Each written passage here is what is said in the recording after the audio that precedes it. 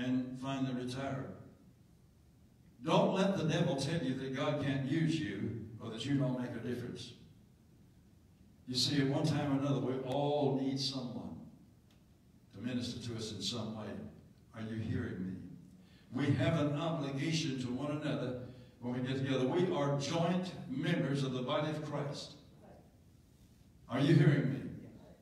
And as part of the church, we are to have mutual care for one another. Somebody came up with a statement. I wish I had come up with it, but somebody way yonder before me came up with it. People do not care how much about you know until they know how much you care. Some of the sweetest words you'll ever hear is when somebody says, I love you, I'm concerned about you, I care about you. Listen to what the Bible says. 1 Corinthians 12:25. There should be no division in the body, but its parts should have equal concern for each other. And the Bible then, it actually outlines some things that we are to do for one another. But let me share some scriptures with you about how people in the first century actually did that. They did this. And let me encourage you, you will never exhaust the Bible. So don't worry, you can pick it up, you can read it every day. You'll never exhaust it. Every time you pick up something, there's a potential that you'll learn something or see something in a little different light than the way you previously seen it. But I would encourage you to do some reading about what the early church did when they assembled. It's very informative. Let me give you some scriptural thoughts here. In the early church, they ministered to one another. Philemon 1:7, for we have great joy and consolation in your love because the hearts of the saints have been refreshed by you, brother. You ever been in need of real refreshing? 1 Thessalonians 5:11, therefore encourage one another, build each other up, just as in fact you are doing. In these scriptures that I'm fixing to read to you, you'll find that some of the notable characters of the New Testament church, including Paul, needed ministry from time to time. I made reference to Paul and Silas a moment ago, Acts 16:14. And they went out of the prison, entered into the house of Lydia, and when they had seen the brethren, they comforted them, and they departed. On another occasion, Paul talks about someone who came to visit him when he was in prison. He said, the Lord give mercy to the house of Onesiphorus, for he often refreshed me and was not ashamed of my shame. 2 Timothy 1:16. Listen to what Paul says about the Corinthian church in Titus. 2 Corinthians 7:13. Therefore we were comforted in your comfort, yea, and exceeding the more joyed we for the joy of Titus, because his spirit was refreshed by you all. Let me ask you this. Have you ever come to church and it's like it took the last bit of determination or willpower that you had to get there? It was like there was a resistance, some invisible force that was unrelenting. But you determined, I'm going to go to the house of God. I'm going to get among the people of God. And lo and behold, during the service, the Lord just blessed you, refreshed you. Something was said or done. I mean, you left, you were just a different person. Anybody know what I'm talking about out there? Amen? Church is for you.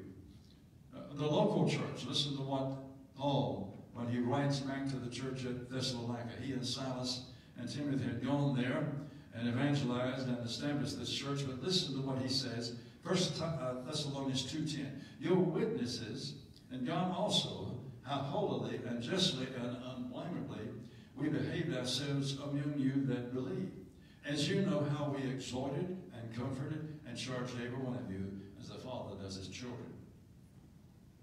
Remember those reciprocals, and I paced those out to you months ago, a few years ago, and we've got some of those copies laying around here. We may need to put some more back out because these are things that we are commanded to do when we get together. Pray one for another, bear one another's burdens, comfort one another, encourage one another, edify one another. Those are all things that we're supposed to do when we get together. You may come here feeling beat up and beat down, but when you leave here, you should leave here feeling that you've been strengthened, undergirded, fortified. Hallelujah.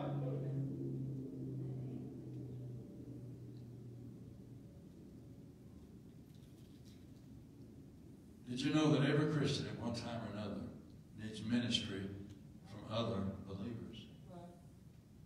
Why? I'm going to just tell you why without explanation, okay? This is being recorded, so you can get access to that later. First of all, because of the tempter, the devil and his teammates.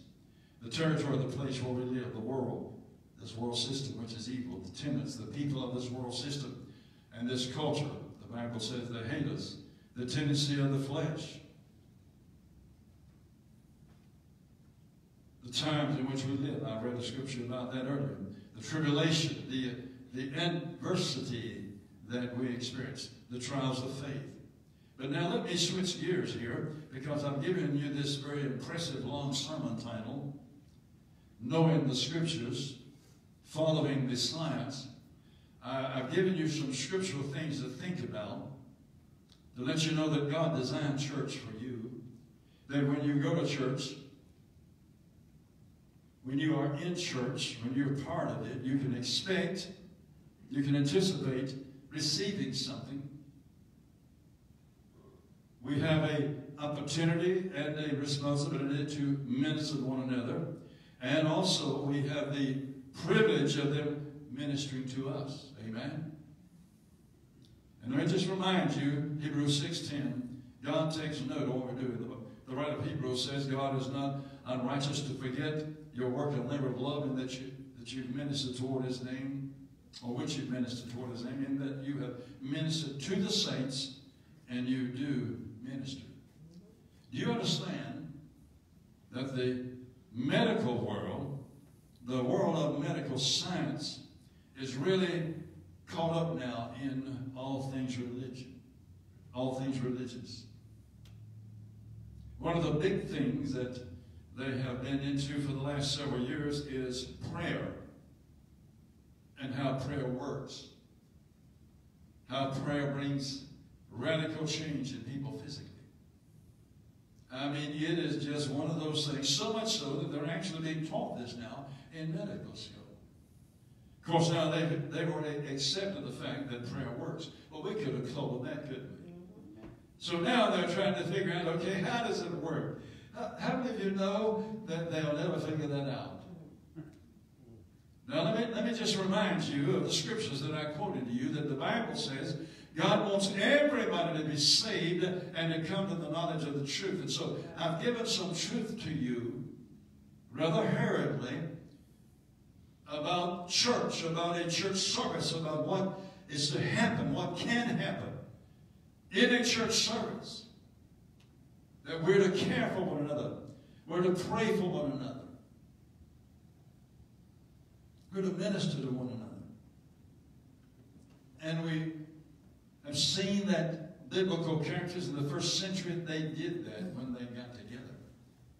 Sometimes they gave, sometimes they received. And let me also remind you that I quoted scriptures, I didn't elaborate a whole lot. But scriptures, most every one of those, was something that would help people emotionally, mentally, physically,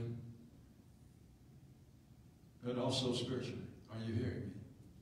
You know, sometimes you don't have physical pain, but you've got a deeper pain.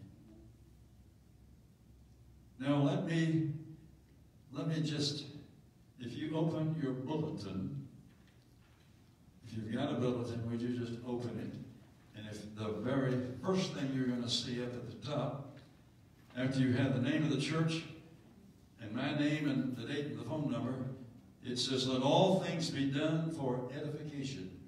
1 Corinthians 14:26. That scripture says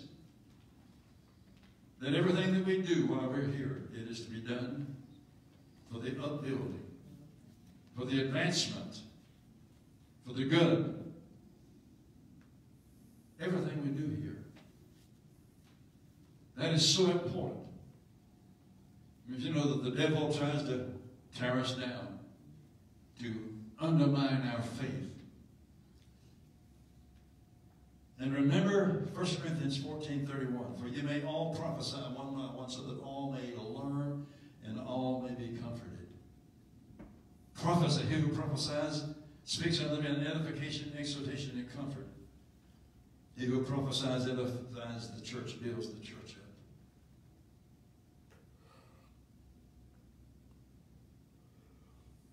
Church is good for you. So now, guess what? The medical world has discovered that. It is amazing.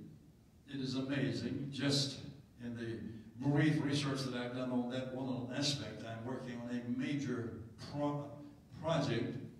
And so this is kind of one little part of it. But in further investigation for this message today, I like to be current up to date.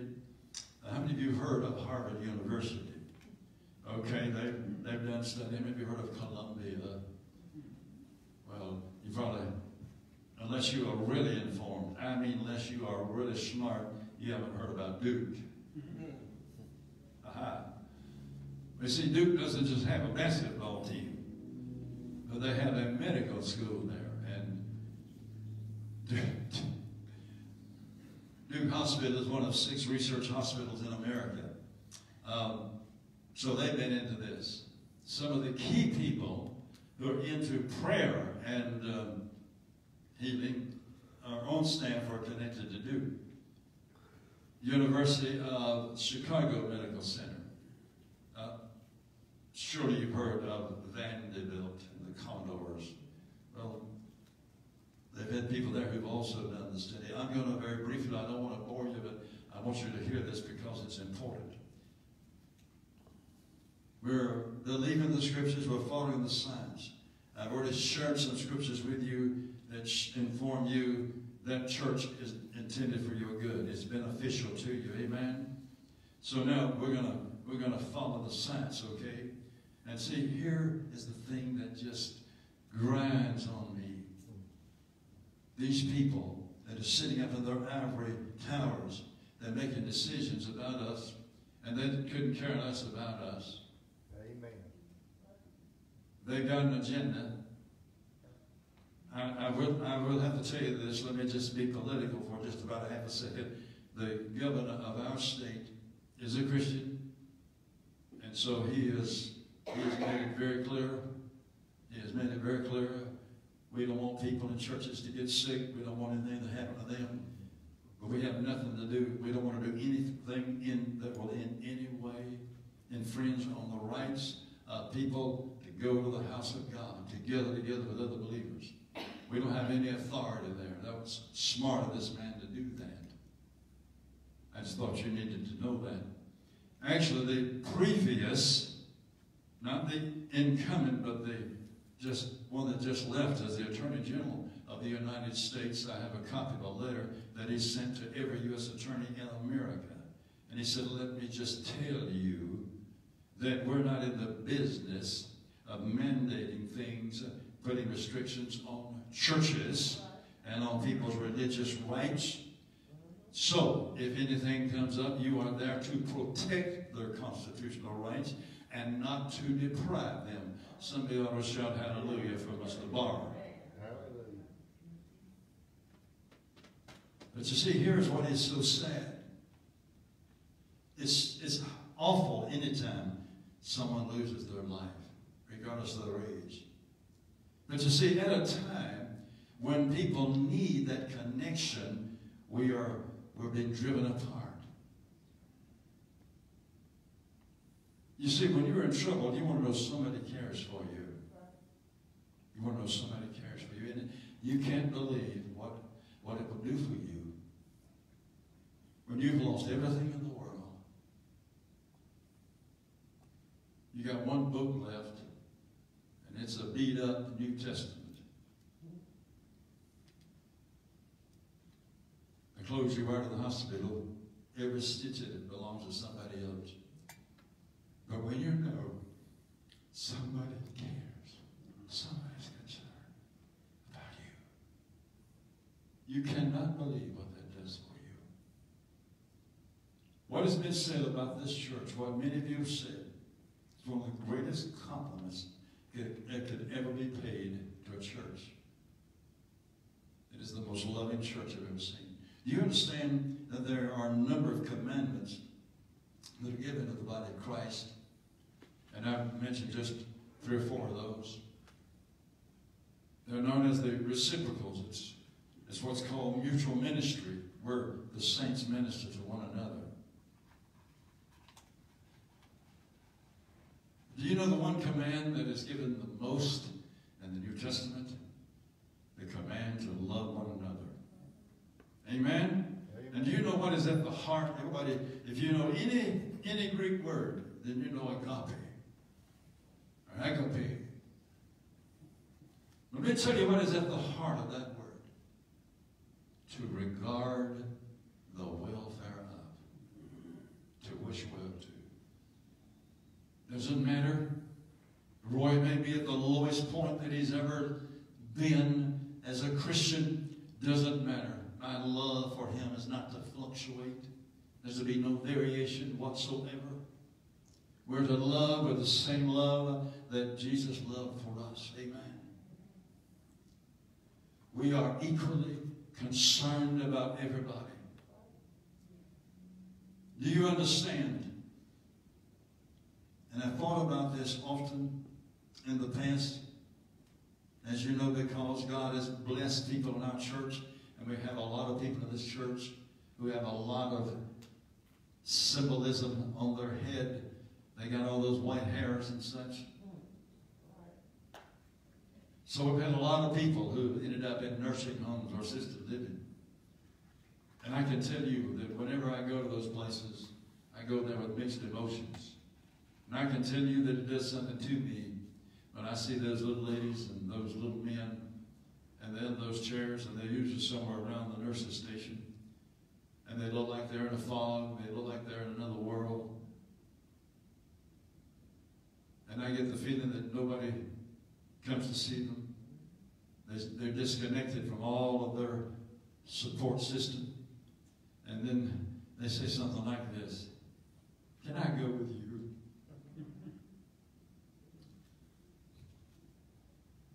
You see, that's where we are today.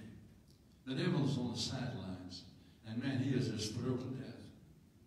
But do you know what? There's something about the Christian church when it is facing the most unrelenting, the bitterest competition, conflict, somehow it rebounds. And it reboots, maybe, and it excels. Upon this rock I build my church, and the gates of hell shall not prevail against it. And so here these people are. These people in authority, they're making decisions that separate us, that divide us, that try to stop, that try to silence the voice of the church and the message of Jesus Christ. It's inflicted great discomfort upon us, put us at a tremendous disadvantage. But we're going to go on, amen? Amen. When we need each other the most,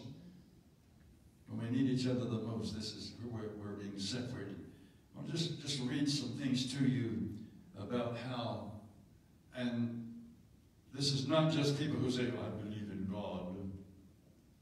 But these are people who are engaged actively in attending the house of the Lord.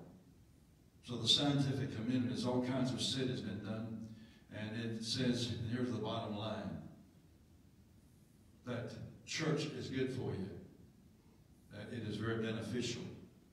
Let me just read one statement. This person, this is an opinion piece in the New York Times, but this is kind of a compilation of this person has concluded. One of the most striking scientific discoveries about religion in recent years is that going to church weekly is good for you.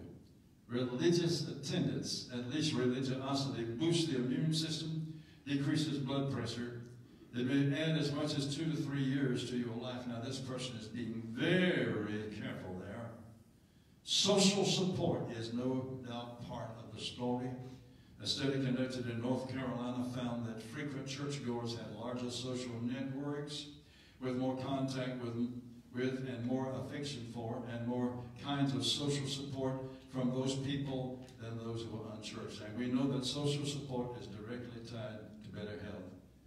Do you understand that a grave disservice is being done to these grandmas and grandparents who have been put away somewhere in a nursing home and nobody goes to see them, nobody cares for them, and they're just dying a slow, torturous death? Amen. Because there's nobody there to love them and care for them. But you see, that's not the way church is supposed to be. And can I just tell you this? And I don't care where this goes and who hears this. I didn't just get off the boat. Up until not too long ago, I just thought about myself as being a very young person. Well, I am young at heart. But I've learned a few things, and I'm an observer of people. I like to know. And you know what conclusion I have reached? There's a reason. There's a reason why the average church in America, I'm not talking about the Church of God, I'm talking about across the board, the average church in America has an attendance of between 80 and 100 people. Do you think about the implications of that? I heard someone say to me just a few days ago, I like to go to a small church. People who love God, people who are true disciples of Jesus Christ know that we're supposed to be involved, an active member of the body of Christ, unless you do not have control of your mental faculties. If you have control of your mental faculties, you may be blind, you may be hearing impaired, you may be immobile, but there's something you can do in the name of Jesus to advance the kingdom of God. You can write a card or a letter of encouragement to somebody like Annis used to do. You can call somebody on the phone. There are all kinds of things that you can do to be active, to minister to one another. Amen? But you see, people want to be a part. They want to be a part. They want to, somebody in that church knows them. Somebody in that church cares about them. They want to feel they're part of something. And that is biblical. Amen? Now, that's not to say that you can't do that in a large church, but I served on staff at two pretty good-sized churches. And when I was with Brother Stovall at East Chattanooga, it was at its peak up until that time. And I was at a great disadvantage. I dealt mostly with the new people, so I knew the new people, and he didn't know them. I'd go to the hospital to visit somebody. I had a name, and I had one consolation, actually two. I had their name, and I knew that when I walked into that room, they'd recognize me because I was a member of the staff, and I preached on a regular basis there.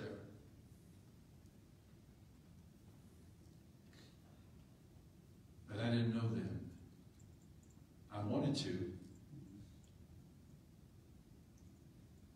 I preached the funeral of someone since I've been your pastor. There's no way you can know who I'm talking about. But I'm very close to this family, have been for years. And after the funeral, the children of this person came to me and they said, we wanted someone to preach our mama's funeral who knew our mama. Now that's something that's very, very simple. But listen, that's a part of the life.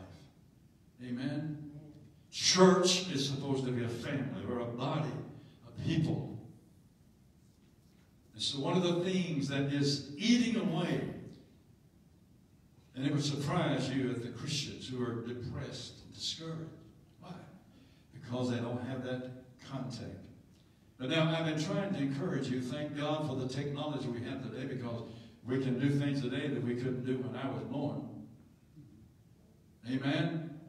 I remember my grandmother got electric lights. I'm not that old, but it just took a while to get lights past her house. We have technology today. So there are incredible things that we can do. We're doing one of those right now. We're taking advantage of one of those right now. But I can tell you this, there is no substitute for personal one-on-one contact. substitute for that. Are you hearing me? This is why I've been encouraging you to call one another. We have the technology to do that. You can do all kinds of things today. As a matter of fact, we visited with Mary Lee this week. And she was telling about how she had communicated with Donna. And so they were able, because of technology, to look at their cell phone. And so Mary's looking at Donna, and Donna's looking at Mary. And I mean, this is live and in color. They're several miles away. They could have done that also if they'd have been, transcontinental or whatever. So technology is there. It's not the same altogether. It puts a greater burden on us. It's a hardship. It's a challenge. It's a large bump in the road, but we can overcome it. But I look forward to the time when we can all be back together again. And we can sing and shout and praise His name. And not worry about rules and regulations. Or some virus. Church is good for you. What I will do is I will make this available to you rather than reading all of these things. But just study after study after study. The knowledge is there. The facts are there. So I can tell you that when we believe what the Word of God says, that teaches that church is good for us, and then we read what the scientific community, the medical community, in particular aspect of the scientific world, they've done the research and they've determined that regular church attendance is good for you. It's good for your health. We're following that science. I'm going to promote that. Amen? As a matter of fact, I made a little parenthetical statement when I read to you the statement from New York Times. Because you see, scientific studies have shown that a person who regularly attends church can live up to 7 years longer than someone else. Adds years to your life. But it does something else. Are you hearing this? Are you writing this down? It adds years to your life, but it also adds life to your years. People are better off. Let me remind you again, this church has been remarkably, incredibly blessed. When you think about, and I just heard this just recently, last year, life expectancy in America, instead of increasing, it declined. Somehow or another, we just lost the little ground there. But you see, it's not yet 80. It's still in the upper 70s. Well, hey, I'm already past that. Woo! And I'm in pretty good health. I'm not going to put you on the spot, but I know the age of a lot of you, and I guarantee you we've got a lot of seasoned saints who are in this room right now, and we've got more who are out there watching this by live stream who are in their 80s and beyond. God has blessed people in this church. Amen? Yeah. God has blessed people in this church. Church is good for you. And I urge you and encourage you. It'll help your blood pressure. Again, I'm just going to print this out for you. It's just too wordy. Come, Sister Rosamond. And I want us just to take a few moments just to do something. There is no place like being in the presence of the people of God and experiencing the presence of God.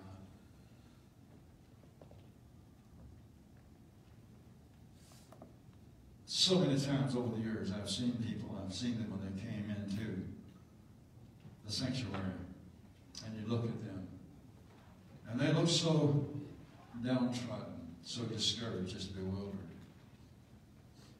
But I've seen them as the service progressed. It's like their countenance gradually changed. By the time the service was over with, the countenance had totally changed. It was obvious that the burden had been lifted. The despair was gone. There was peace. There was joy. It was refreshing. You see, one of the things that we are to do, and this is so important, and we do this in this church, we're to speak to one another with psalms and hymns and spiritual songs. And we're to sing and make melody in our hearts to the Lord. And the companion verse says, let the word of Christ dwell in you richly in all wisdom, teaching and admonishing one another with psalms and hymns and spiritual songs, singing with grace of thanks in your heart to the Lord. Music will do for you what nothing else will do, amen? So, let's just, in the presence of Jehovah. Let the Lord, let the presence of God just envelop you and engulf you right now.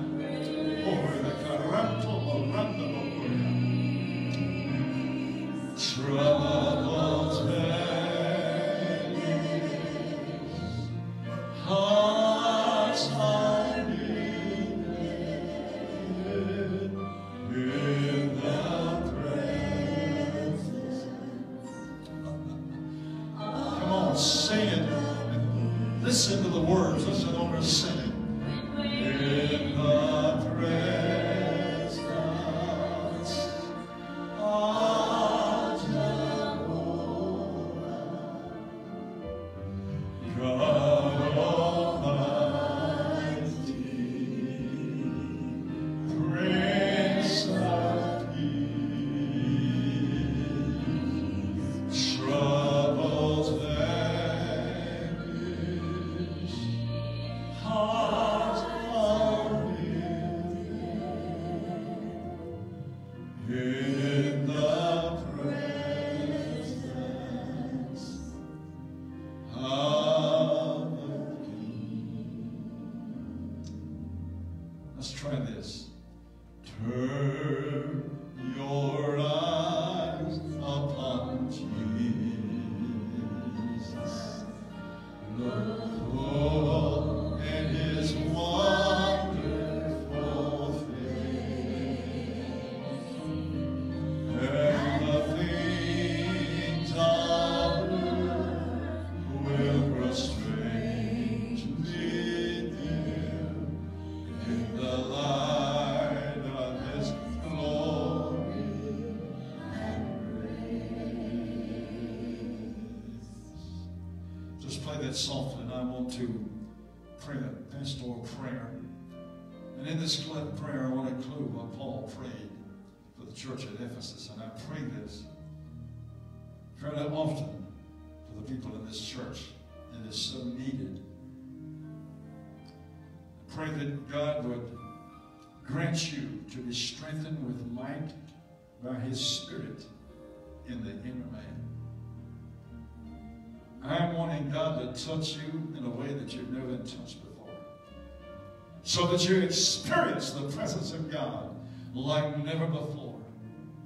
You can do it every day in your devotional time with God if you'll just do what the Bible says.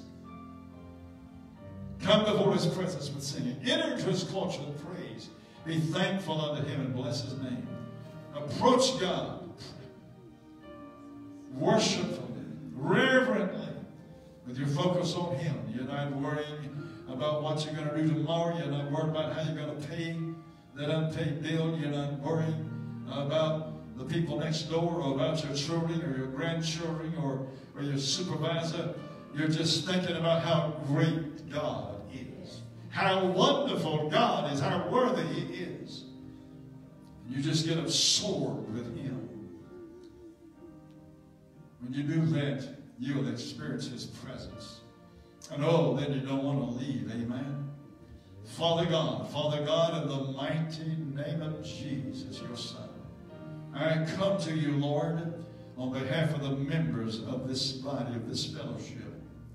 Lord, you see exactly what is going on. You know, Father, that during this period of time, a number of people in this church body have experienced unbelievable trials and tests and setbacks, crises of so many different kinds of things. Lord, things that they never dreamed that they would have to deal with. But they're having to face those things and fight those battles. But I know, dear Father, Father, as you said to the Apostle Paul when he was having the battle that he was with the thorn in the flesh, with the messenger of Satan sent to buffet him. You said to him, my grace is sufficient for you. Father, I know that your grace is sufficient for your children and all these things. So I pray, Holy Father, in the name of Jesus, that you would just lavish your favor. Lord, just unload an abundance of your favor, of your grace upon every member, Lord God. Every person that's a part of this fellowship. Lord, I pray that you would strengthen the inner man with might by your Spirit. My God, move inly in them in a way, Lord, that they have never known before. I pray that every person, Lord, that is in this sanctuary right now would experience your divine touch. That everyone in this place would have a divine encounter, Lord, with you right now, dear God. Let them know that you're in this place to minister to them, to help them. Lord, obedience to your word, I pray for them. I am concerned about them, Father, about their well-being, about how things are going with them and for them. And Lord, I just pray that you would bless and meet every need that they have. Lord God, those that are dealing with burdens, cares of this life, my God, I pray that you would help. Those who are watching or have watched this by live stream, those who will view this video later today, Father, minister to them. Lord, I know that there's so many things going on in this church body, this church family right now. Mental, emotional, physical, financial, domestic, job-related, things of all kinds. But Lord, we're leaning on you. We're trusting you. We're looking to you, dear God. And Lord God, we just praise you. We just praise you and honor you for what you're going to do. Can we just take a moment and just praise and honor the Lord God?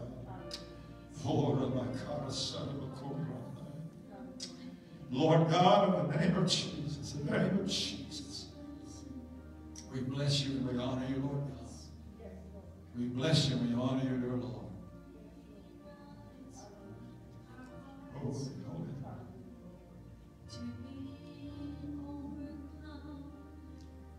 Your presence, Lord.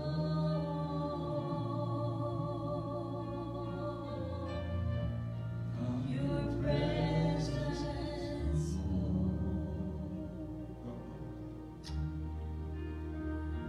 oh, Holy Spirit, you are welcome here. Come flood this place and heal the atmosphere. Your glory, God, is what our hearts long for. To be overcome by your presence, Lord.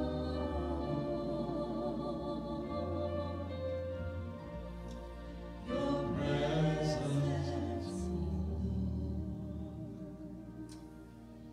Oh my, thank you so much for being here today.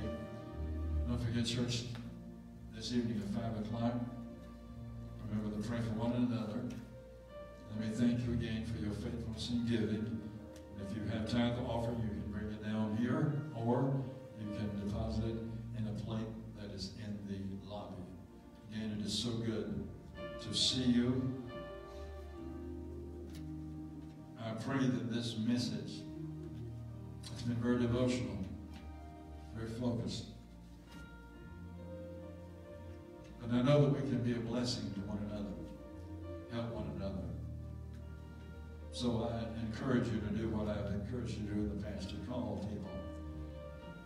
Just say, hello, Horace, just as you're in that moment, let me call you. Say, everything's okay. We can pray with you about something. Just let the Lord lead you. You may just call somebody just at the right moment, because we're all constantly in spiritual warfare. Amen. Let's love one another, and let's not be ashamed or afraid to show it. God bless you. Don't forget, next Sunday morning, Brother Butcher will be preaching. Again, I'm having the other hour tomorrow. And so, following the advice and counsel of the doctors, I'm trying not to preach too soon afterward. And I want to be able to not only look good,